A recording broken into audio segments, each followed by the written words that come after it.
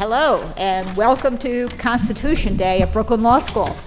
For those of you whom I haven't met, I'm Interim Dean Maryellen Fullerton, and I have the pleasure of introducing the panel we have assembled today of 4 of our esteemed constitutional law faculty members to talk about various things related to the Constitution. I wanted to take a moment before they take over and tell you a little bit about Constitution Day, which is observed on September 17th, the day that in 1787 the delegates to the Constitutional Convention signed the convention in Philadelphia. And in 2004, fast forward a couple hundred years, Congress established this day, Constitution Day, and mandated that federal agencies and federally funded schools should provide educational program on the U.S. Constitution every year on this date. 2005, the Department of Education extended that and said every school receiving any kind of federal funds at all had to have some kind of program on the Constitution on Constitution Day. So I thought that was kind of an interesting background. And then there's a little bit more. When Congress did this in 2004, what they hijacked was Citizenship Day. Citizenship Day had been on September 17th, celebrated for essentially about 50 years. And it was supposed to celebrate those who had become part of the United States polity. So here we are. It's officially now called Constitution Day and Citizenship Day, but maybe in the sign of the times, the citizenship part seems to get dropped out of the label. One last little bit of factoid that I wanted to share with you. The way Citizenship Day came about actually has a New York origin. In the 1939 New York World's Fair, there was a hit song called I Am an American. And one of the New York newspapers, we're going to talk about the importance of the press here today, one of the New York newspapers made it an advocacy piece to have a citywide holiday of celebrating I Am American. William Randolph Hearst picked this up and had a nationwide campaign to establish a Citizenship Day in the late 1930s and early 1940, and Congress then followed suit with Citizenship Day. So maybe it began in Philadelphia, or maybe it began here in New York. But in either case, we're here today to talk about the United States Constitution. And we're going to talk about various aspects of it. We're going to start with Professor Alice Ristroph in the middle, who is going to discuss the process that the Constitution provides for selection of Supreme Court justices. And then, after she gives a very brief overview of that, we're going to turn to the likely impact that Justice Kennedy's departure will have on several different areas of jurisprudence, with Professor Susan Herman speaking first about the area of reproductive freedom. Professor Bill Araiza, closest to me, speaking then with regard to the impact in equality jurisprudence, and ending the faculty portion of this with Professor Joel Gora on the far end of the panel, talking about the realm of the free press and free speech more broadly. So if I could turn it over to you, Alice. Thanks very much, and thanks to all of you for being here. I hope you are here because you want to be and not because in any way you feel like you have to be. I just want to follow up quickly on one of the things Dean Fullerton said about Constitution Day. Because Congress has conditioned receipt of federal funds on having a Constitution Day event, this has led some snarky and cheeky legal commentators to say that there's at least a question about whether Constitution Day is itself constitutional, because the federal government is not supposed to be conditioning money to states or subsidiary institutions on a particular message or teaching a particular educational program. It's a novel argument. It's not necessarily one I subscribe to, because I don't think that at a Constitution Day event there's any rule about what we say about the Constitution and whether we celebrate it or criticize it or wish that it said something different. I think we can be open about it, and I hope that you will have some questions either about Constitution or constitutional doctrine, or more specifically about the Supreme Court nomination process for us to talk about. I also just want to say I had thought a little bit about what I wanted to say about the composition of the Supreme Court and how the people that are on it get there. I had thought about that in the Friday, Saturday of last week, and we're in a rapidly changing world in which, of course, new revelations yesterday about the identity of the person who has raised questions about Brett Kavanaugh's qualifications to be on the court. That latest news was sort of not in my mind when I was thinking about these comments. And I think that it is, again, sort of fair game and something to ask about or talk about if any of you want to raise questions in our question period. But to make sure that we do have time for questions, let me get started with what I wanted to say was really to sort of highlight some of the ways in which the Constitution does provide some kinds of continuity. Because our topic for the day is the Supreme Court at a crossroads, which I think is a sort of a good thing to think about at a moment at which the composition of the court is changing. And when we think about the Supreme Court changing, one of the questions that arises that my fellow panelists will address is, well, how might the doctrine change? How might constitutional law itself change if you have a different mix of people interpreting it?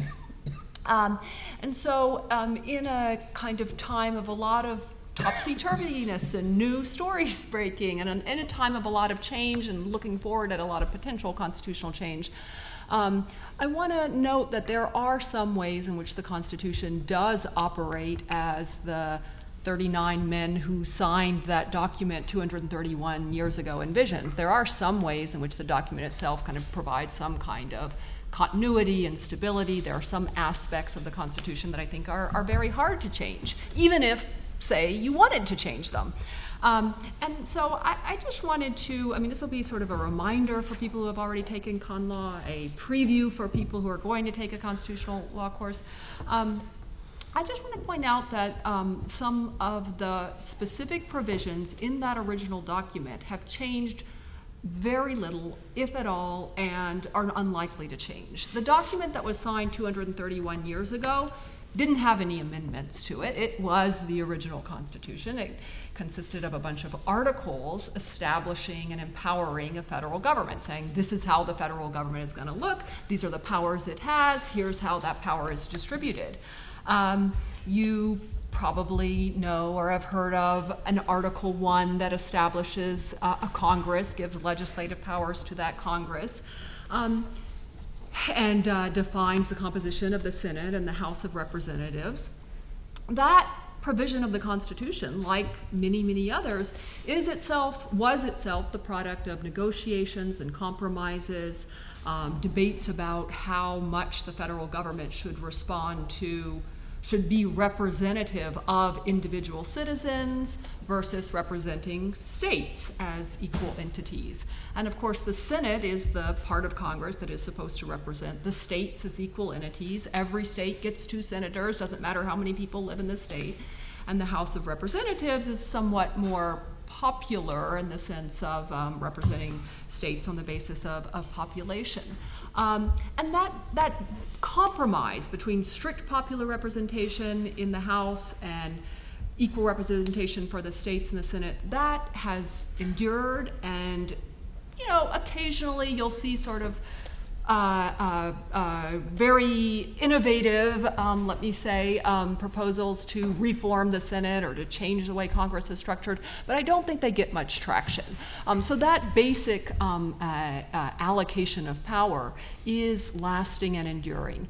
And similarly, when we think about something like the presidency, Article 2 of that document signed 231 years ago, you know that the president is elected not by popular vote, but by an electoral college, and the members of that electoral college are sort of assigned among the states in a way that reflects membership in Congress. We know also Article 3 of the document that was signed on this day in 1787 provides for a federal judiciary, including a Supreme Court.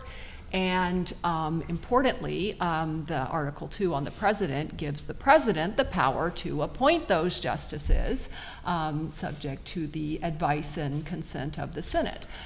So there are important ways in which the federal government that was envisioned and created 231 years ago is by design not a strictly populist institution, but not one that just sort of reflects what the people across the country want in a kind of most direct representation way, but rather the federal government is designed in many ways to be responsive to states. And I just want you to think about that with respect to the last 3 people nominated to the Supreme Court, because I think it's an illustration of, again, about how some of the provisions of the Constitution don't change and are unlikely to change. So when Judge Merrick Garland was nominated by former President Obama after Justice Scalia died,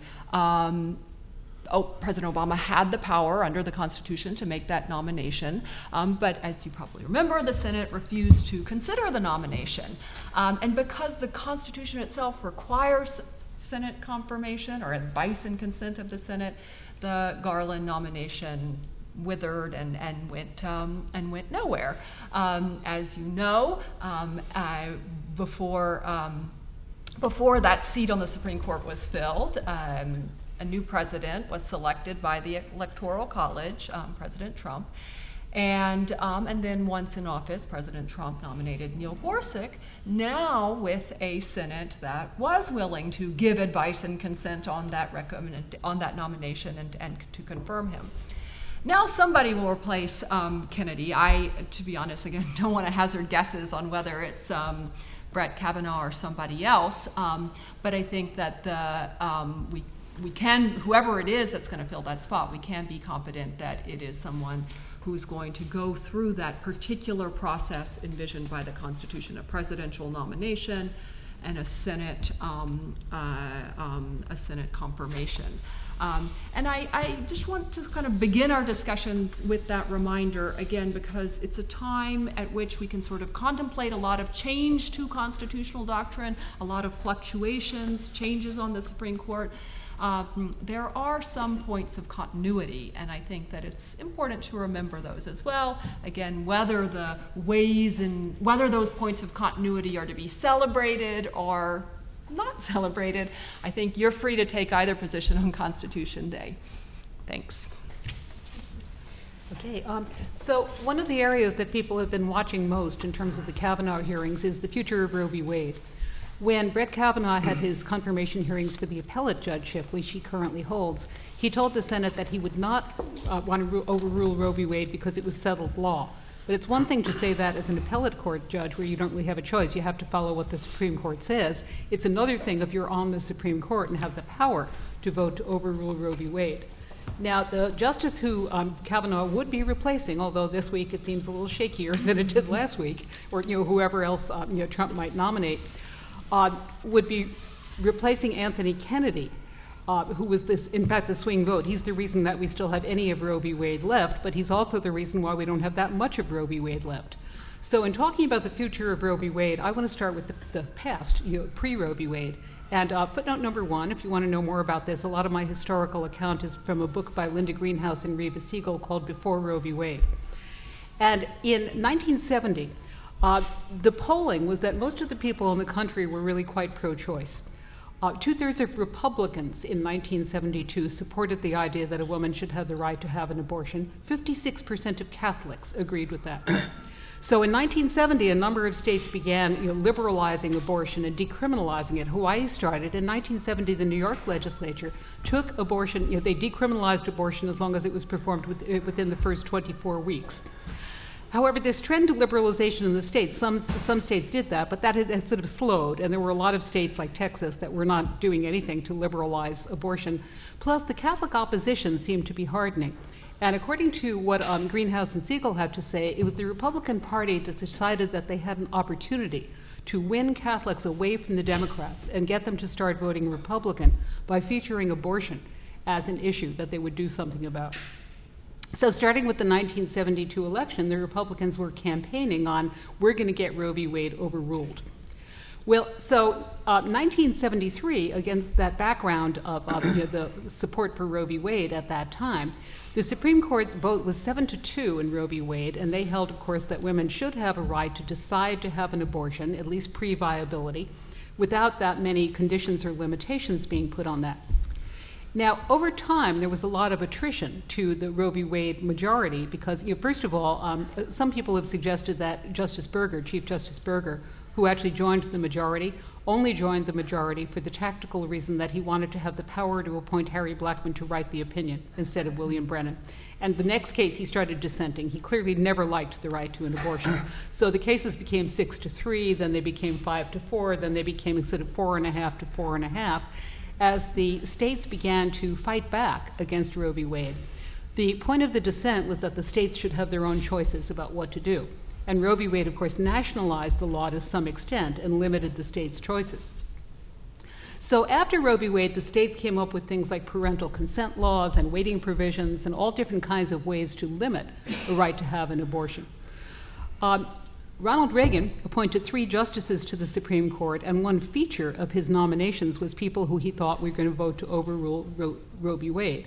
His appointees were Antonin Scalia, he was right about that one, Sandra Day O'Connor, who he was wrong about, and Anthony Kennedy, who he was also wrong about. So with those 3 justices having come on the court, and then with senior President Bush's appointees of Justice Thomas and Justice Souter, everybody predicted that the Supreme Court was going to be overruling Roe v. Wade. Now that prediction proved wrong then, and I think that the prediction that even if Brett Kavanaugh became a Supreme Court justice, he would vote to overrule Roe v. Wade, I think that may turn out not to be true also. So O'Connor, Kennedy, and Souter very much surprised the presidents who had appointed them by voting to uphold what they called the essential core of Roe v. Wade in a 1992 case called Planned Parenthood versus Casey. Pennsylvania had all sorts of limits on abortion, a waiting period, informed consent, just a spousal notification provision, just trying to make it really hard. If we can't say it's a crime, what's the next closest we can come? Well, what the Supreme Court did was they looked at all those regulations and they formulated a new test that said, okay, the essential core of Roe v. Wade is that women still should be allowed to choose to have an abortion pre-viability. There always has to be a health exception to abortion regulations, even after viability, if a woman's health would be damaged and she needs to have an abortion for medical reasons. In addition, there will be some judicial review of all these state limitations, but in the kind of diluted form of an undue burden test. So applying that test in Planned Parenthood versus Casey in 1992, the Supreme Court upheld a number of Pennsylvania's restrictions and limitations and struck down one, the spousal notification provision. So that, of course, just opened the door to states to think of more and more different ways to come up with limitations on abortion.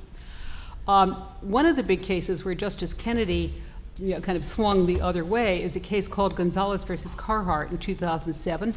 And in that case, for the first time, the Supreme Court looked at abortion methodology.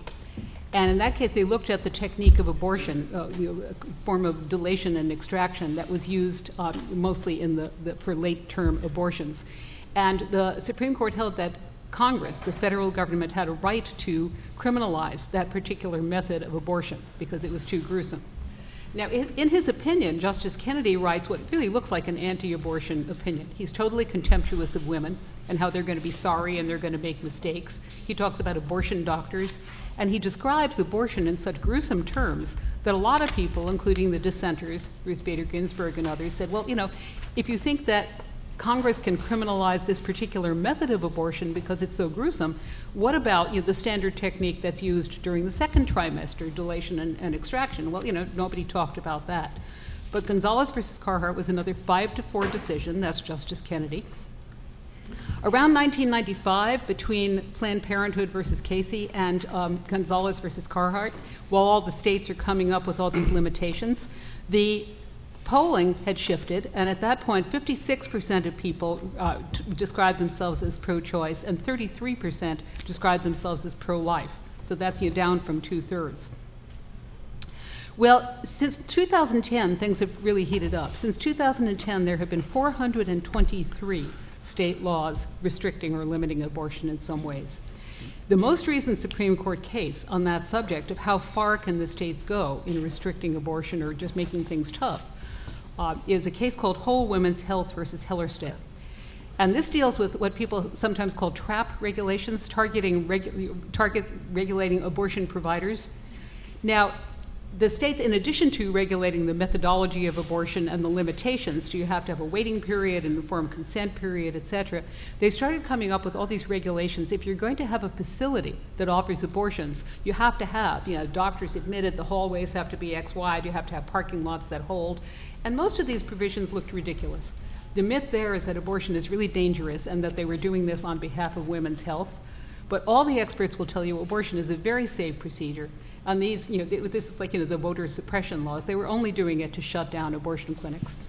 And the combination of these measures, the regulations that if abortion clinics couldn't meet these standards, they would have to close, had been very successful. We have now 6 states that are down to only 1 clinic in the entire state that is willing to perform abortions. Not only in the South, it's Kentucky, Mississippi, North Dakota, South Dakota, West Virginia, and Wyoming.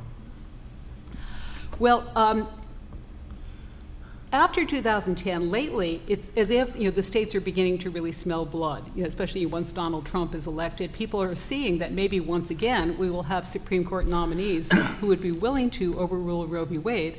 So a lot of states have been passing laws to give the Supreme Court an opportunity to overrule Roe v. Wade by passing all sorts of laws that either arguably or downright blatantly violate everything the Supreme Court provided in Roe v. Wade and Planned Parenthood versus Casey. I'll give you a couple of examples of the 14 cases that are now pending in the courts of appeals that really challenge Roe v. Wade and could supply the Supreme Court with the first opportunity to decide whether to adhere to Roe v. Wade. Alabama has passed a law picking up on the Gonzalez versus Carhart idea and banning the most common second trimester procedure, dilation and evacuation. The 11th Circuit has held that that is inconsistent with current law. They've struck it down. There are 5 other states where similar laws were passed, which are currently blocked by the courts, by judicial review. But if the Alabama case were the first one to get up to the Supreme Court, that's a big question. If the Supreme Court says, yes, Alabama can prohibit the most common technique used for abortion, then, basically game over in Alabama. Arkansas had a different idea about what technique to prohibit, and they have prohibited abortion by medication, another very common method of abortion. So the 11th Circuit struck down the Alabama law, but the 5th and 8th Circuits have been upholding a lot of these really stringent limitations by the states. A couple of other examples. So there are a couple of states that are also wanting to push back on the viability line. So Mississippi now has a law that prohibits abortion after 15 weeks, considerably before viability. Iowa has a law that prohibits abortion once a fetal heartbeat can be detected, considerably pre-viability. And Kentucky has, another thing that Planned Parenthood versus Casey allowed for was attempts that the state makes to try to dissuade women from having abortions. So what Kentucky now requires is that if you want to have an abortion, you have to have an ultrasound, and then you have to sit while somebody looks at the ultrasound with you and describes it and points things out and tells you about your baby. So, those are things that are going on in all of the states. Now, again, I think that in the same way that Justices O'Connor, Kennedy, and Souter never really decided what they thought about Roe v. Wade because they decided that they believed in stare decisis. It is possible that a Brett Kavanaugh or somebody else on the Supreme Court might follow that and might agree not to overrule Roe v. Wade, which is settled law, which would give it to the states to do whatever they want, including all this extreme criminalization.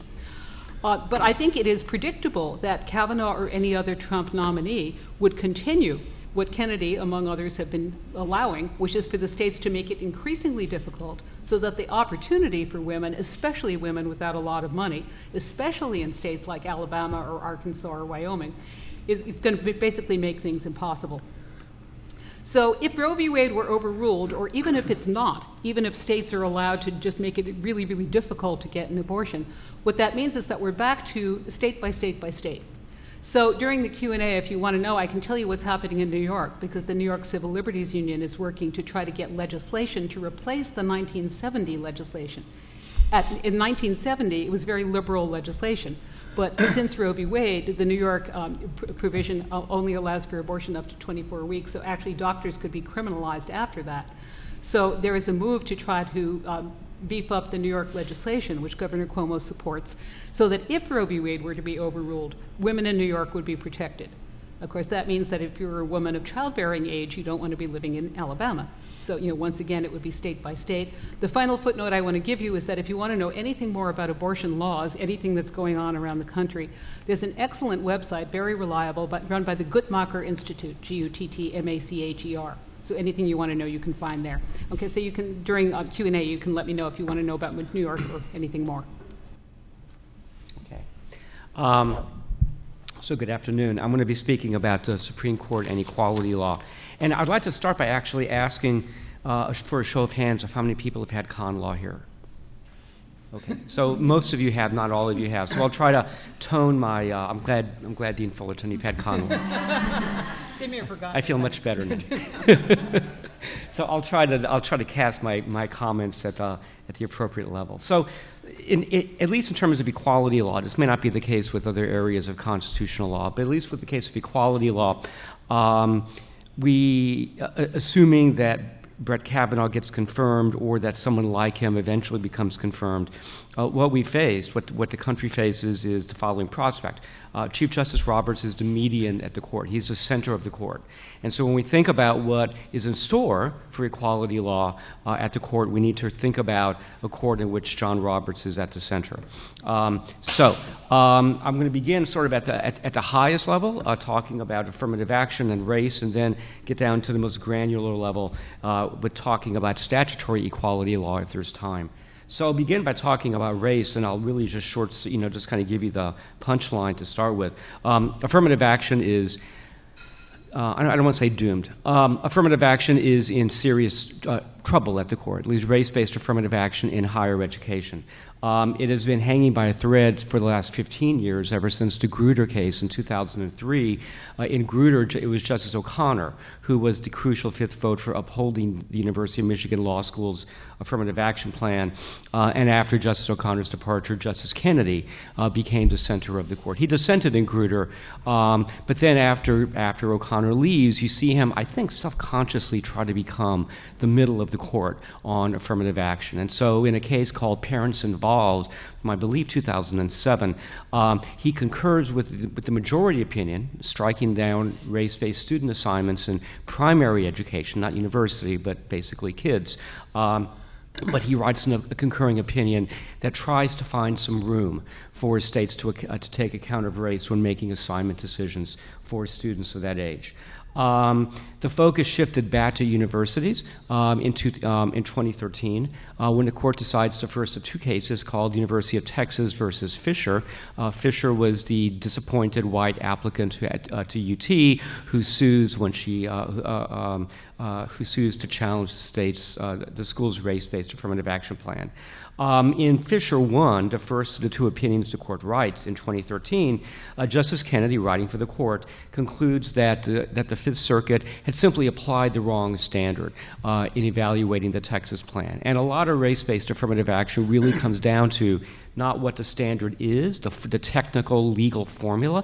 Everyone concedes it's strict scrutiny, but rather what strict scrutiny actually means. Now, Fisher 1 was a relatively easy case in that the Fifth Circuit probably, and there's room for disagreement, but probably had in fact applied a standard that was more deferential than indicated by the Supreme Court's precedent.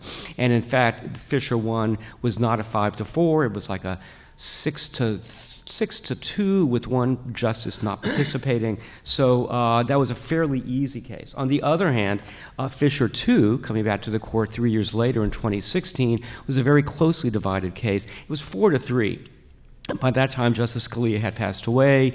Justice Kagan didn't participate in any of the Fisher litigation, I believe because the SG might have taken a position on this while she was still in the Clinton White House, I believe, or maybe the Obama White House. What the court does in Fisher 2 on this 4-3 very closely decided vote, Kennedy, writing for the majority, is to conclude that, in fact, the Texas plan does satisfy strict scrutiny. So Justice Kennedy, again, very much at the knife's edge of which plans satisfy with strict scrutiny and which plans don't. You saw that in Parents Involved. You see that in Fisher 2. And with his departure, it's hard to see how any Trump-nominated justice would carry forward that approach. I've got to believe, and I think Judge Kavanaugh himself, I think, has made this fairly clear, if he becomes the one, that he would in fact take a harder line with regard to race-based affirmative action. And so I think the real interesting action on affirmative action, assuming a Justice Kavanaugh, will in fact be the constitutionality not of explicitly race-based plans, but of plans that are ostensibly race neutral. For example, like the top 10% plan in Texas that is race neutral, but clearly was designed to increase the enrollment of Black and Latino students at UT, and query whether a more hostile Supreme Court, hostile to affirmative action, query whether that court would be skeptical of that sort of under-the-table use of race. It would be an ironic result for reasons we can talk about, but I think I'll just leave that discussion now. Other constitutional equality claims, sex equality. My sense is that I don't think sex equality is going to suffer the kind of retrogression that race equality is going to suffer. The majority of the court seems pretty much to have signed on to the sex equality agenda. I think the only thing that conceivably could happen would be maybe some reluctance to adopt maybe more nuanced or more aggressive theories of sex equality. And we can talk about that in the Q&A. But I think just in terms of a straight-up sex line and whether such a sex line could survive at the Supreme Court, my sense is that this court, regardless of whether it's Justice Kavanaugh or somebody else in that final 9th seat, would in fact be skeptical about further sex classifications. Sexual orientation presents an interesting question. I think I have had conversations with my colleagues where I have expressed doubt that Obergefell would be overruled. And I just don't see Chief Justice Roberts saying that the reliance interests engendered by Obergefell just aren't that big a deal, and therefore it's okay to overrule. That's just my own guess, and we'll just have to see. On the other hand, I certainly don't see any progress towards formally elevating sexual orientation to fully, full-blown suspect or quasi-suspect class status. I just don't see that happening either. Trans equality is a really interesting question that I think I'm going to hold off until the very end and sort of segue that into a really quick discussion of statutory equality. So really just a minute on animus, because animus and animus theory, animus doctrine has sort of become, or was Justice Kennedy's favorite equality tool toward the end of his time on the court. And that's what he used in cases like Romer and Windsor to rule for for gay and lesbian plaintiffs without having to elevate sexual orientation to full-blown suspect class status. Animus has always been sort of a compromised position at the court, my sense is. And I think it's a really interesting question whether animus doctrine will survive after Justice Kennedy's departure. Personally, I think animus is a really useful thing. It's a really useful concept. If you want to know why, just read my book. But we can talk about that in Q&A. But as a matter of just prediction, I think there's a real possibility that animus is in fact going to drop from the scene, kind of ironically exactly when it became last term much more prevalent, not just in sexual orientation or not just in equality cases and generally, but in Masterpiece Cake Shop, right, the K case in Colorado, in the travel ban case. Animus is really front and center. Query whether that's going to survive. Last minute, I swear, let me talk a little bit about statutory civil rights, because this is actually pretty awfully important. Justice Kennedy, in some ways, was not the center of the court, but in some ways he was. So in 2015, he wrote an opinion for himself and the four liberals in a case called inclusive communities, which is basically a case that asks the following question. Under the Fair Housing Act, or at least one provision of the Fair Housing Act, does the plaintiff need to show discriminatory intent, as is the case under the 14th Amendment, as you know if you've had con law, or does it simply require disparate impact? And Justice Kennedy, to the surprise of a lot of people, said no, disparate impact is all the plaintiff has to show. Whether a Justice Kavanaugh or someone else who might stand in his stead would take that same position is an interesting question. My suspicion is that it's not a hard question, because I suspect that a replacement for Kennedy would in fact not be as favorable toward disparate impact liability, who instead would insist on discriminatory intent. The last thing I'll say, that takes me back to the question of trans, is Title VII. The employment discrimination provisions of the Civil Rights Act of 1964.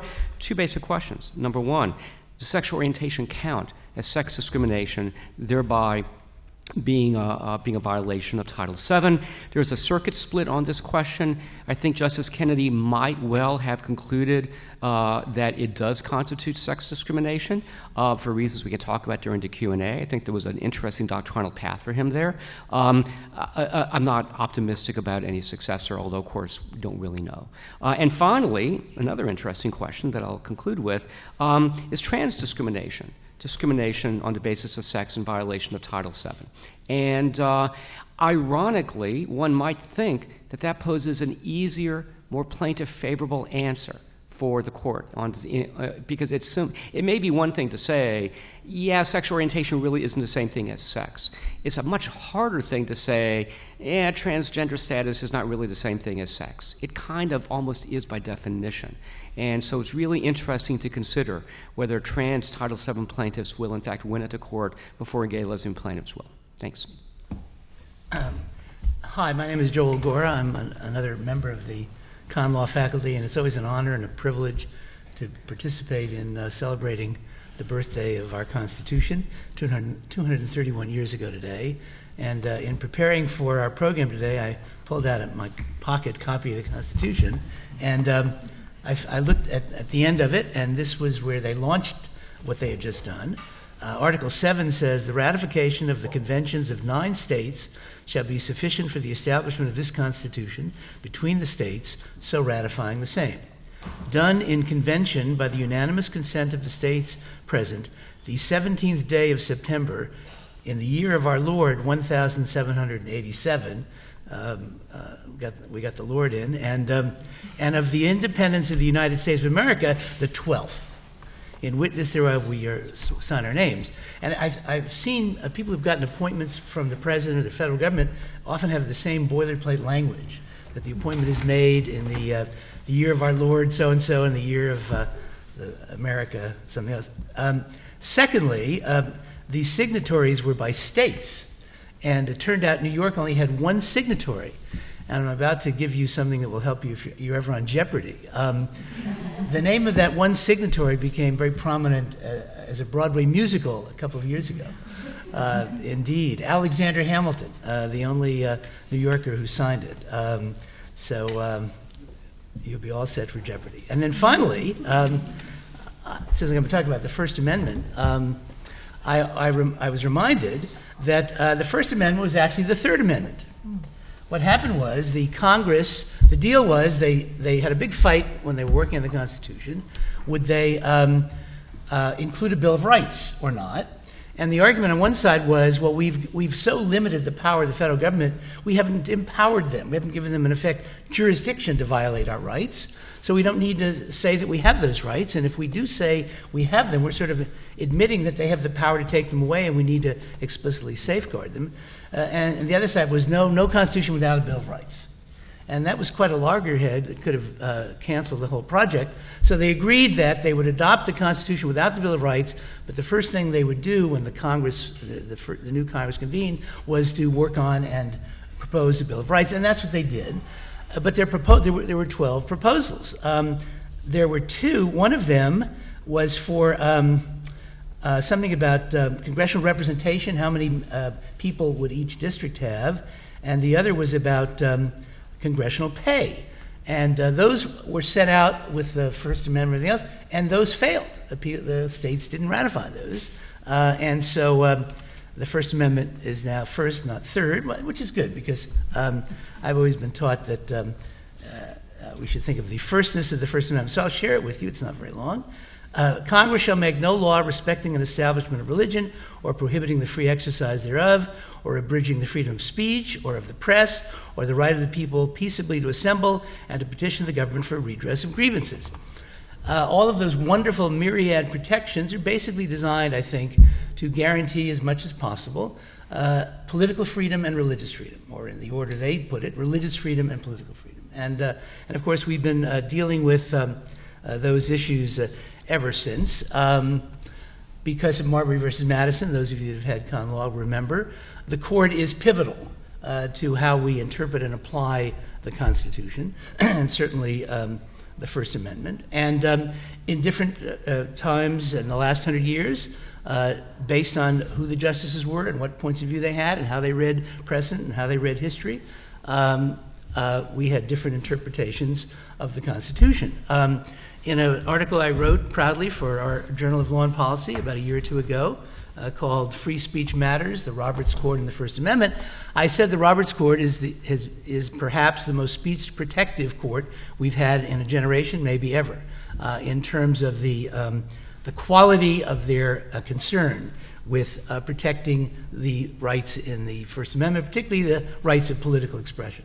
And in the interest of time, I won't go into great detail, but the basic theme is that the First Amendment was designed to make sure that we, the people, not the government, decide what we want to say and how we want to say it and what we want to hear.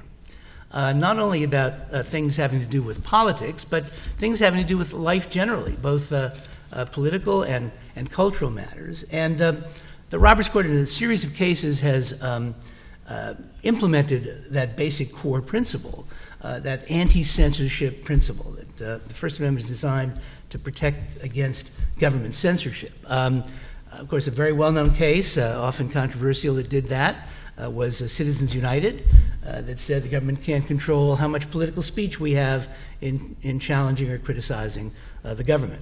And in a number of other areas, the court has refused to allow there to be development of new categories of communication which is not speech. The government argued for that in a couple of cases. The court said, no, we have a limited number of categories. We're not going to add to that list because we think freedom of speech is so important. If the government tries to control the content of what you say, the court has strict rules against that. It's not, you don't have an absolute right to say anything you want, but any government effort to control the content of what you say and what you hear is subject to the strictest kind of scrutiny. And the court's theme is that, again, the purpose of the First Amendment is to make sure that individuals and groups get to choose for themselves what they want to say and what they want to hear, and that the government doesn't make those choices for them. So that's the first point I want to make, that the current Supreme Court has been exceptionally protective of the principles of the First Amendment, particularly freedom of speech. The second point I want to make is really a sort of a shout-out. Justice Kennedy, whose retirement has precipitated the moment we're in now to try to replace him, he is a real hero to my mind for two reasons. Number one, he has written some of the court's most important free speech protective cases, most particularly Citizens United, but a number of other cases as well. And number two, as Professor Araiza mentioned, he has written all four of the landmark gay and lesbian rights cases that the Supreme Court has decided. The canon, C-A-N-O-N, of those cases are all opinions by Justice Kennedy. And I sometimes think there's an overlap between those two areas, free speech, political freedom, and sexual freedom, sexual privacy. And that is the dignity and the concern with individual choice and individual autonomy. And if you read the gay and lesbian rights cases, and you read cases like Citizens United, although the similarities might not come to mind immediately, there is the same basic core concern with protecting the dignity and the autonomy and the choices of individuals, both how to conduct their public lives and how to conduct their private lives. So his replacement is obviously of key importance. if it's a person that subscribes to the kinds of views that Justice Kennedy has had on free speech and gay and lesbian rights, then we'll have one point of view, one set of decisions following those cases, adhering to those precedents. A person with a different perspective, who knows what we'll have. The theme of today is Crossroads. And in First Amendment, I think there's a crossroad, or at least theoretical, between the very strong protection for free speech that, as I said, I think the Roberts Court has embodied. But there's also been a lot of pushback and criticism of strong protection for free speech from people, individuals, justices who feel that so the court has overprotected free speech, that it needs to be more balanced. The government's interests, the government's concerns in restricting speech, and the speaker, the group's concerns in uttering and issuing speech. And so I think, of course, partly depending on who sits on the Supreme Court, we'll see if we continue down the road of strong protection for free speech, or we'll turn onto another road of more balanced concern with the government's interests on the one hand and free speech on the other. For myself, I know which road I like to be on, and I hope the Supreme Court will stay on that path. Thank you. Thank you all very much for saying a lot in a very short period of time. And I know you have much more to say, but we'd like to hear from you and the audience, and particularly students. If you have a question, would you raise your hand? And I'm sure the panelists would love to have a chance to respond to you.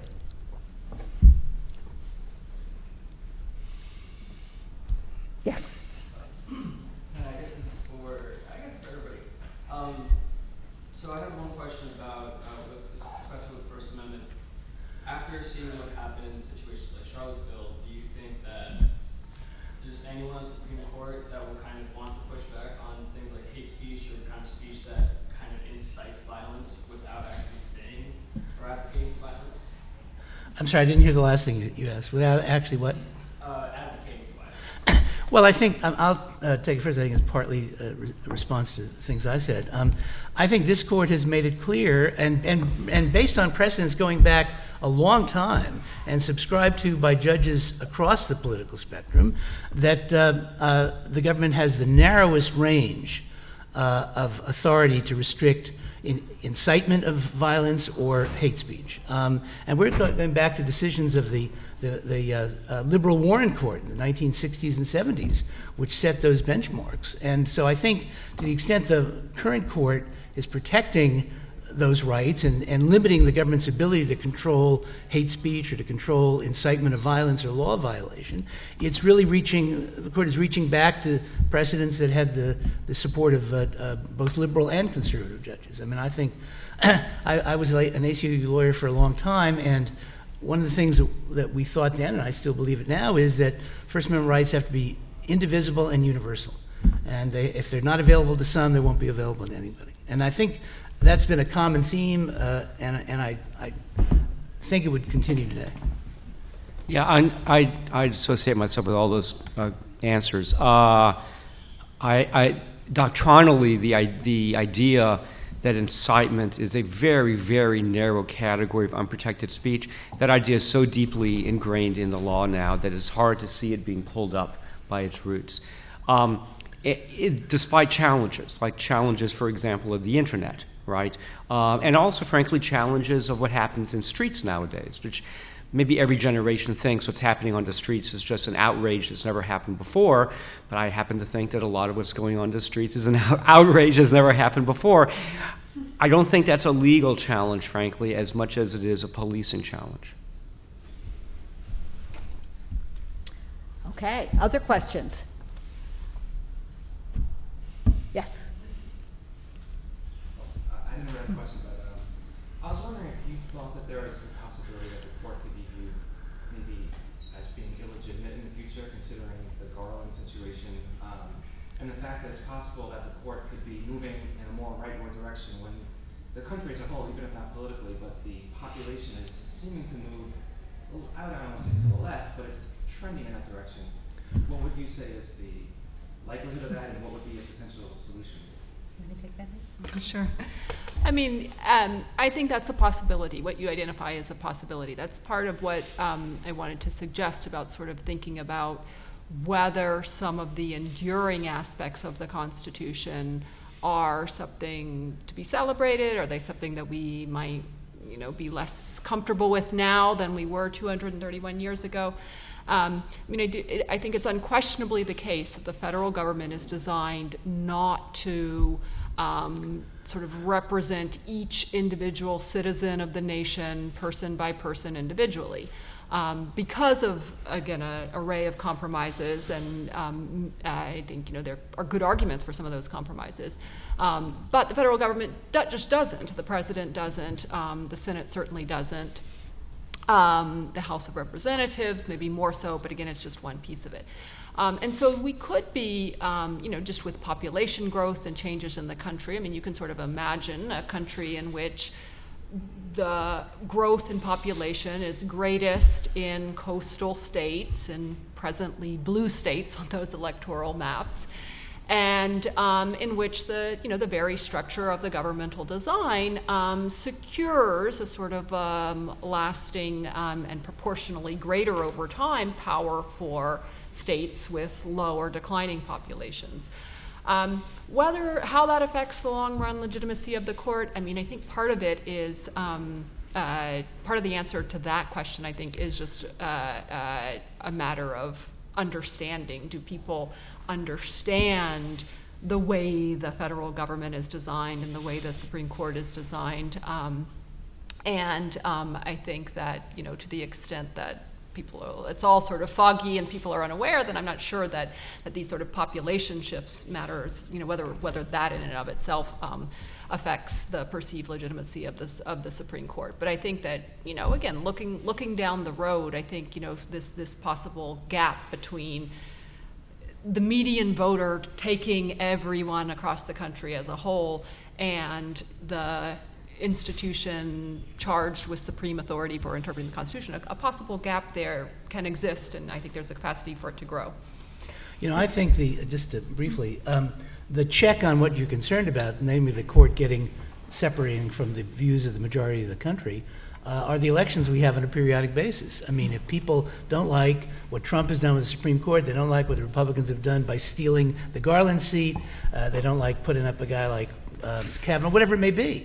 A month from now, everybody has every opportunity to express that in voting for members of the House and Senate, and you won't get instantaneous change, but you'll sure get change over, I think, a shorter term than a longer term. Final point, way back when, Nixon and Republicans in the 60s ran against the Supreme Court. The Supreme Court handed down a lot of liberal decisions, particularly criminal justice, criminal defendants' rights, and the Republicans ran on a law and order ticket, and they elected Nixon, and bingo, you got 4 Supreme Court justices, most of whom started cutting back on criminal defendants' rights. So there is an ultimate governor, and it does reside with us. Just go out and vote.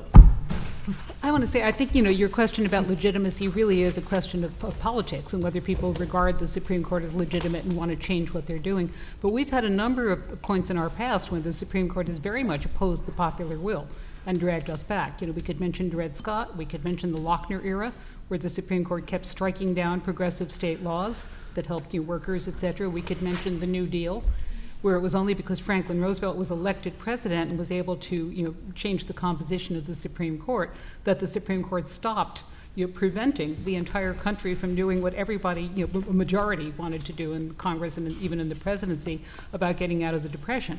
So, yes, there are political options, but I think that the idea of having the Supreme Court veer sharply to the right, as well as the 100 new very right-wing judges on the lower federal bench, are going to have a tremendous impact for years, and I think it's going to be an anti-popular vote impact. Really quick, I'm just going to add one final thing that hasn't been said yet. Federalism. And I think I can easily see progressives becoming much more enamored of federalism in the next 20 years.